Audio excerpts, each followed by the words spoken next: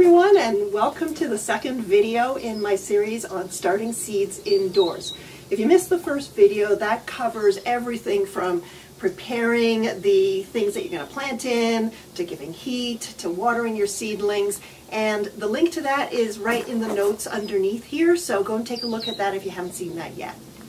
This video is about what happens after your seeds have germinated. There's a whole bunch of things that you need to do at this point to make sure that you have healthy seedlings that grow into plants that you can put into your garden.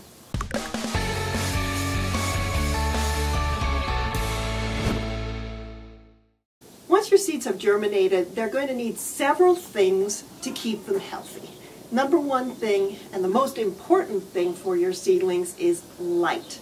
If they don't have enough light, they're going to get spindly, they're going to be weak, and they're just not going to grow. So let's talk about lighting. Now, here are a whole bunch of seedlings that I've grown, and they're pretty good. They're fairly stocky, they're pretty much upright. These ones are a little leggy. That's because I didn't get the light on them soon enough. Now, if you're lucky enough that you've got a south-facing window and you get at least 12 hours of strong, direct sunlight every day, then you're lucky. You can probably grow your seedlings right there. But if you're like most of us, you don't have that kind of light. And in that case, you're going to need some sort of artificial light to keep your seedlings healthy. And you have a lot of options for that. Very cost-effective options, as well as some more expensive pre-made kits for you. So let's talk about lighting. Now, with seedlings, they need two different types of wavelength of light, or color of light. They need blue light and they need red light. Now, sunlight includes all of those, right? But when it really comes down to it, those are the two that are most important for your seedlings. So red light stimulates the growth of leaves and flowers. So if you have good red light, you're going to get nice, bushy, leafy plants. If you don't have enough light, red light, they're going to be spindly looking things and weak. Okay? Blue light does something different. It regulates the growth, the overall size of plants. So if you've got good blue light, good amounts of blue light, you're going to get nice, stocky plants, not leggy, and they're going to be fairly strong. If, on the other hand, you have too much blue light, your plants are going to be stunted and they're not going to grow at all. So you want to have a nice combination of red and blue light. How do you do that? Well, you have some options. First of all, incandescent light. Don't use it. All right? Just a normal incandescent bulb generally doesn't have the kinds of wavelength that you want.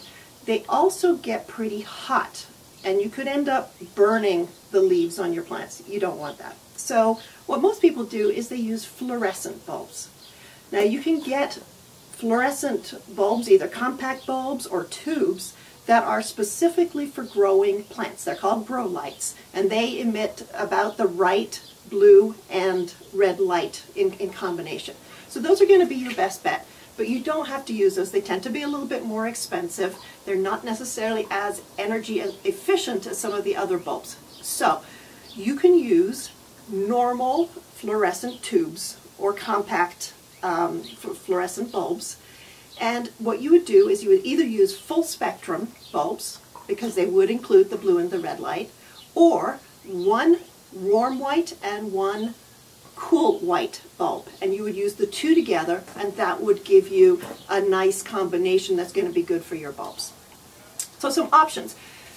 Quick and easy way. One of those shop lights that you would put in your workshop, you hang it up. Usually they're 4 feet long. You've got 2 long fluorescent bulbs in it. Just use one of those. Hang it from the ceiling, put it on, I used to use sawhorses, just rest it on there. Nice, inexpensive way to do it. Another option is to use something like this right here.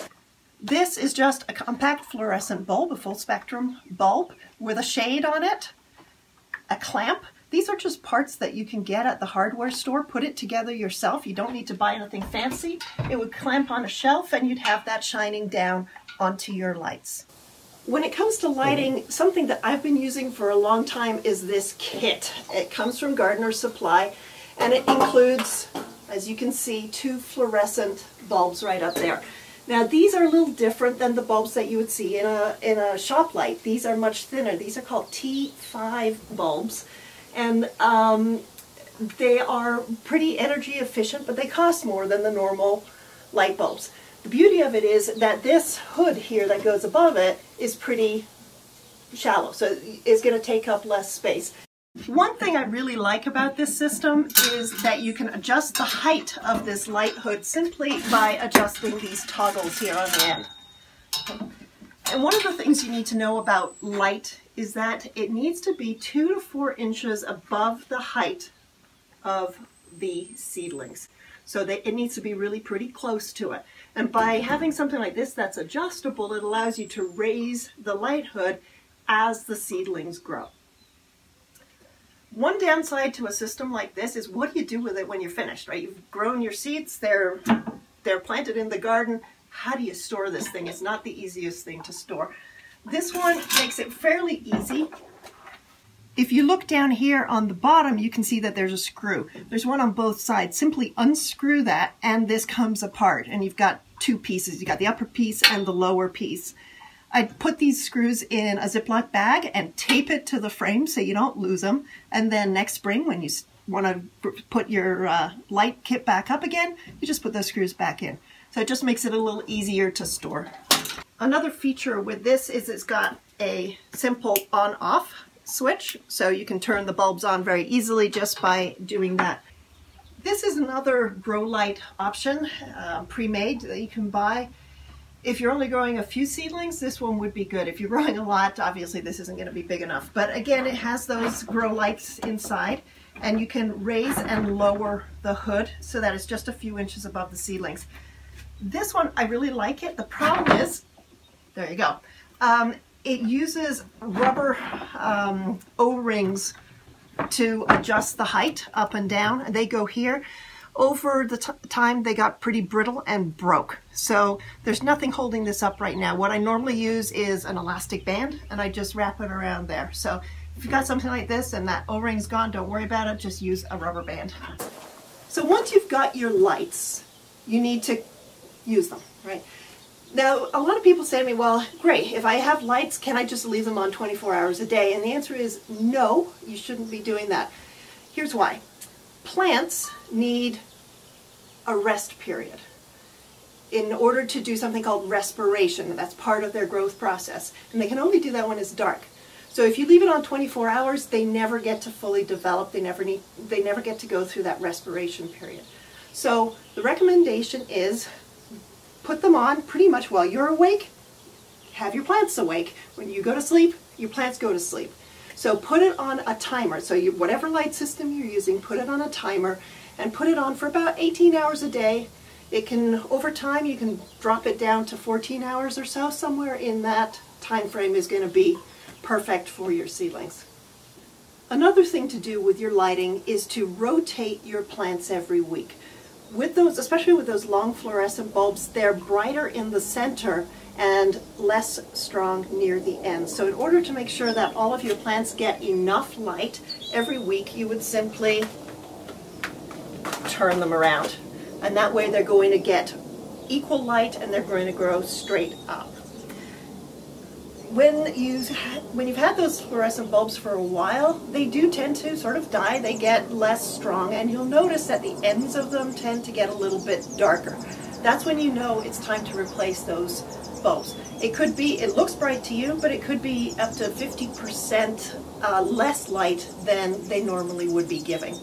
The other thing is clean those bulbs. Regardless of what kind of bulb you're using, make sure you clean it, because again, dirt and dust on that can cut down significantly on the amount of light that's being emitted. And finally, how do you know whether the light is working for your seedlings? Hold your hand right above your seedlings like this, and if it's hot, if you can feel the heat, the light is too close. Move it a little further away. You don't want to burn your seedlings. They're pretty tender at this stage, so make sure that there isn't too much heat being given off by whatever bulb you're using. So that is it for light. So what's next? What do you need to do? Well, obviously you need to water, right? You never stop watering. Don't water from on top. Some people I know get out a watering can and start watering, and what happens is you kind of flatten or damage your seedlings. You don't want that to happen. You can also wash the mix right out of these growing cells. So always water from the bottom. If you're using a tray like this one here, this is one of these 72 cell Jiffy Pack growing trays. Take out one of these and you pour your water into the bottom. Fill it to about a quarter the height of the cells here, and put that back in and let it sit for 15 to 30 minutes. At that point, if there's any water still left in the tray, pour it out. At no time do you want your seedlings sitting in water. They're just going to rot. You're going to get fungal problems and even more problems with soil gnats, which are these tiny little black fly things that seem to just come out of your soil. Those are pretty much inescapable, so you want to do everything you can to minimize that, and one of the ways to do that is to water properly and not have it sit in water. How do you know when it's time to water? Well, there are a few things that you can look at. One sign is going to be, does the surface of the soil look dry? Does it look a lighter color than it does after you've watered it? That's a sign that it needs more water. You might also notice it, and these are properly moisturized, wet. These are properly moist, so you're not going to see it. But when it gets dry, it'll start to pull away from the edge of the cell here, and that's another indication you gotta water this thing. Seedlings don't like to get dried out. Their roots are pretty tender at this stage, and if the soil really dries out, it's going to damage the seedling and possibly kill it. So that's moisture, which all seedlings need. If you're using a self-watering system like one of these, it has a capillary mat underneath it, and that mat then extends down into a water reservoir underneath. How it works is that this mat wicks water up from the reservoir, and then it feeds it basically into these cells. So you can see underneath here, there's a pretty large opening there where the seed starting mix is in contact with that capillary mat, and it's going to wick the water up. So in this case, you pour the water into the reservoir underneath the system. So that's watering. The other thing that your seedlings are going to need is food. So once they start to put out their true leaves, and you can see there's quite a difference between the leaves that come out when the seedling first emerges and the true leaves. So let's take a look at these ones. Right? These here are the leaves that come out, and you can see it very well on this one here. These are the leaves that come up when the seedling first germinates, right? Those are not real leaves. That's part of essentially the seed. What you're looking for is these. These are the true leaves. So these are the next set of leaves that come out. Once your seedlings develop those true leaves, that's when you're going to start feeding it. You're going to fertilize it. You have a bunch of different options for fertilizing your seedlings. The point is that they need food, but not too much. So use fertilizer at a weaker strength than you normally would for, say, a houseplant or a plant in your garden. And you have a bunch of different options for what you can use. One nice and easy option is to use compost tea. And if you're not brewing your own, there's a really easy way to do it. You simply use compost tea bags. You just put one in a watering can overnight. The next morning you've got a nice brew of compost tea, and you would use that to water and feed your seedlings at the same time. Another option, and this is something that I do use, although there are some negatives to it, and that is fish fertilizer. So fish emulsion or kelp as well is another one you can do. Take a look at what it says on the back here in terms of how many teaspoons per gallon that you're going to use, and you would use that. The thing with this stuff is it stinks. And I use this brand, Alaska, because it tends to smell less strongly than some of the other brands. So if you're in an enclosed space and smell is going to be a concern, don't use the fish emulsion. You can also use regular houseplant fertilizer. So I use one that's 555, and you use it at half strength. Never use that at full strength, or you're just going to burn the heck out of your seedlings. The next thing your seedlings need is airflow. A couple of reasons for that. One, you want to make sure that the plants are getting enough air between them to avoid fungal problems, because when they're packed too close to each other and it's in a moist situation, there's more chance that you're going to have fungal mold growth in your seedlings. You don't want that. The other reason why you want to have some sort of air circulation or breeze is that the more these plants get moved around, the stronger and stockier they are, and therefore you're going to have healthier plants. The easiest way to get that airflow is simply to put a fan, an oscillating fan. Don't have it oscillate, just have it blowing straight across. Put it right beside your seedlings and have it blowing across the surface like this. Put it on a timer, same as your lights, so when your lights are on, your fan is on. The plants get a rest at night and they get air during the day. So, you've got all the essentials in place, right? You've got light, you've got water, you've fed your seedlings, you've provided a breeze for them so they grow nice and stocky. What do you do next? Okay, you're going to thin them.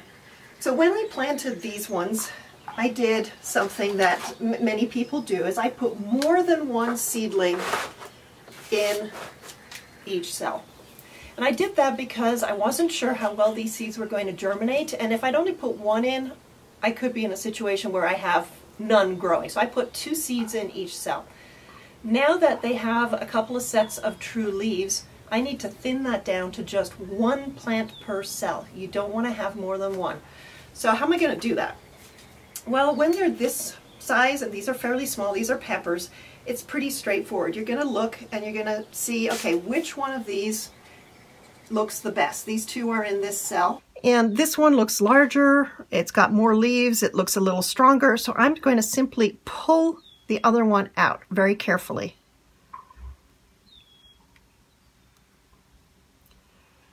You have choice with this. You can try to transplant it and put it in another pot and grow it on, or you can toss it. Right? I'm just going to toss it because I don't need that many Carolina Reaper peppers. Okay. When you do this, be very careful. It's so easy to damage the roots of the remaining plant in the cell. So if there is any question about whether or not you can pull this out without damaging or even pulling out the second one, then go for option B. And let me show you what that is. I have a pair of secateurs here, and let's take a look at these tomatoes. Now I've purposely left these to grow a little bit longer than they should have, and I've got multiple, in some cases 3 seedlings in a cell. So let's take a look at this one. There are 3 in here. I only want 1. So they're so large right now, and they're pretty close together, that if I try pulling them out, I'm probably going to end up pulling all of them out. So I'm going to take the easy way. I'm going to choose the one I want to keep, and let's call it that one. And I'm simply going to snip the other 2 off at the base. That's it. Again, you've got 2 options. You can gently pull out one of the seedlings, or you can cut them off at the base. Now I know it's really hard. You don't want to start, killing off all these little babies that you've raised from seed, but it is for the best of the plant. When you've got more than one in one of those little cell packs, they're competing for nutrients, they're competing for moisture, they're competing for light, and you're going to end up with plants that aren't as healthy, aren't as strong as if you had just thinned them. So go ahead, take that step and thin them down to 1 per cell. I just wanted to quickly show you this example of some basil seeds that I planted. Now, most of these were old seeds. I'd had them for quite a few years, and I wasn't sure how well they were going to germinate. So I put more in each planting cell here than you normally would. Normally, basil, I'd put 2 or 3 in each one. You can see this one here, I put a ton of them in there, and they all came up. So now I have a gazillion pieces of basil growing in here, and I need to thin that out. I can't possibly grow that many in one cell. So since they're so close together, I'm going to go through and just snip out a few. Basil's one of those plants where I tend to grow more of them in a cell and transplant them so that I have, say, 3 or 4 growing together. It makes a nice bushy plant that I would then put in a container. So I'm going ahead and thinning those out. But if you look at these ones here, you'll see that this one didn't germinate very much. So I've got one there, I've got a couple there, none at all here. And this one, the seeds, yeah, some of them germinated here and some of them germinated, more of them germinated there. It's kind of just luck. So don't be frustrated if you see that some of your seeds are germinating and others aren't. When it gets to the point that you think it should have germinated by now, and if you look at the seed packet, it'll tell you how long it takes to germinate seeds. So most of them do that. Renee's Garden has fantastic seeds that have a lot of information on the back of them about when you can expect germination to occur. Botanical Interest does as well. So if you see that, say it's supposed to germinate in 10 days and after 2 weeks some of these cells have nothing in it, go ahead and put more seeds in and start again, because they're not going to germinate late, most likely. So just don't worry about it and put more seeds in. So the final thing, and this is optional, is to repot your transplants if it's going to be several weeks before you're going to get them into the garden. So generally speaking, once they get pretty large, so rule of thumb, you know, this isn't perfect, but if your plant is about 2 times as high as the cell that it's sitting in, and often that means you can start to see roots coming out of the bottom, then you might want to consider planting it into a larger pot for the 3-4 weeks or so until you can get it into the garden. That gives it more room to develop, it gives it access to more nutrients, more moisture, and the roots will have space to start to grow stronger and bigger. So how do you do that? Well, first of all, you need a pot to put it into, and a 3 to 4 inch pot is going to be perfect. I know some people use styrofoam cups, or maybe those, you know, those red party cups. I prefer to reuse things or use things that are biodegradable. So some options.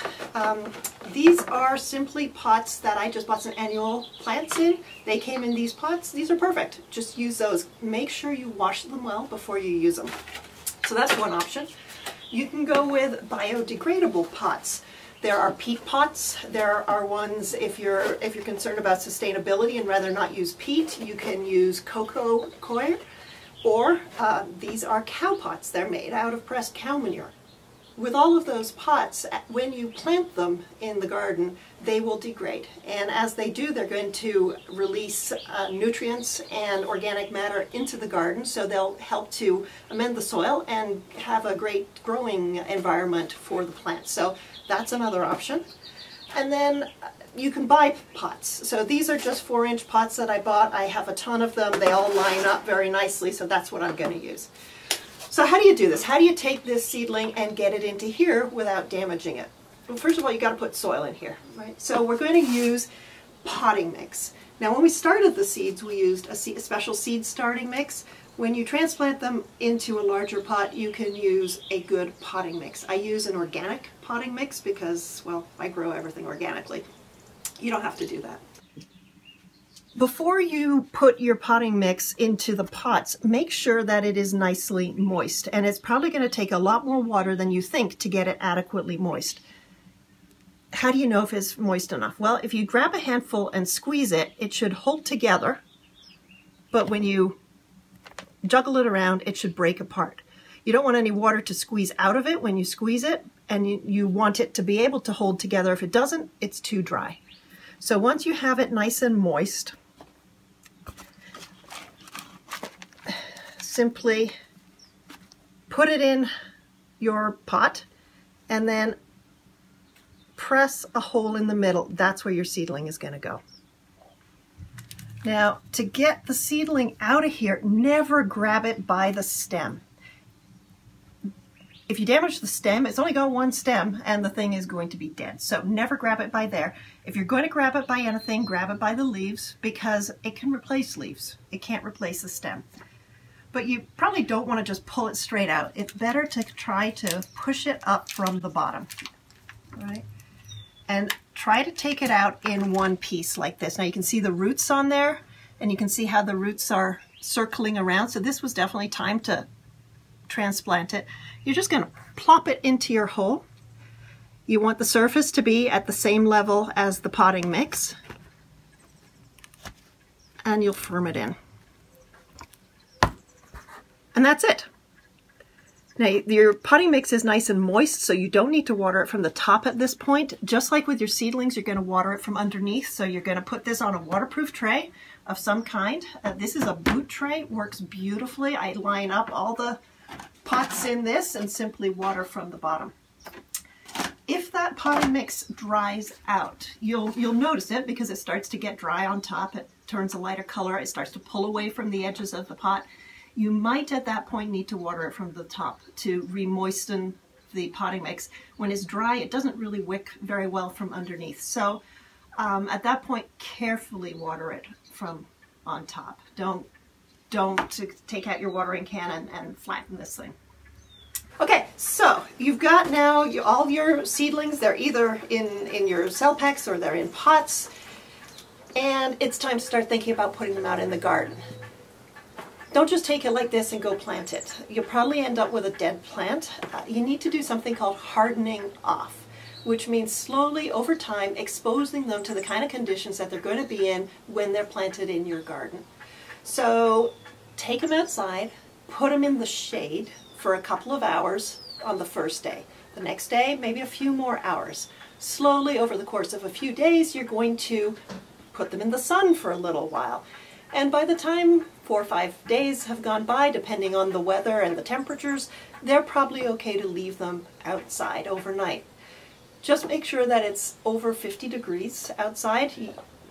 Again, it depends on your plants, but if you're growing things like these are peppers or tomatoes or other warm season plants, you want to make sure that it's going to be over 50 degrees before you start hardening them off, and then they will be ready to plant in the garden. Once you've got it potted up, don't forget to put a label on it. So I know this one is a Tibetan Lhasa pepper, so I'm going to put a label in there with it. And you can use all sorts of things. I mean, popsicle sticks, although they will dissolve and deteriorate over the season, so those aren't so great. I like these. I bought them on Amazon, plastic, and you just write on it what it is and stick it in there. There's also this one, and this is the one I'm going to use this time. This is from Botanical Interests. I haven't tried it yet, so fair warning, but it allows you to put the variety and the date that it's planted right there on it and stick it in with your plant. I've done it where I forgot to stick the labels in, and 3 months later I had no idea what any of these peppers were, which wasn't a great way to go about doing it. You can also use, as one of our viewers suggested in another one of our videos, Venetian blinds. If you have some old ones, I mean, who doesn't have mini blinds or something like that that they're throwing away, or that you find in somebody else's garbage or trash can, just cut that into lengths and use that to write on. They make fantastic markers in the garden. Might as well reuse stuff that's already out there. So thanks for checking out this video on what to do with seeds after they germinate. I'm curious, what are you growing? What seeds have you planted and how are they doing? Let me know in the comments below. I'd love to hear from you. And also, if you'd like to see more videos from the Gardening Products Review, just hit the subscribe button. We put one out every week on Thursday, so look for those videos. Also, take a look at the notes underneath, because everything I talked about today, I will have some notes there about where you can get it, any information that you might need. There's a free download about growing seeds, and you'll also find down there links to the reviews of some of the products that we've done over on the Gardening Product Review. So happy seed growing. Until later, I'm Monica Hemingway with the Gardening Products Review.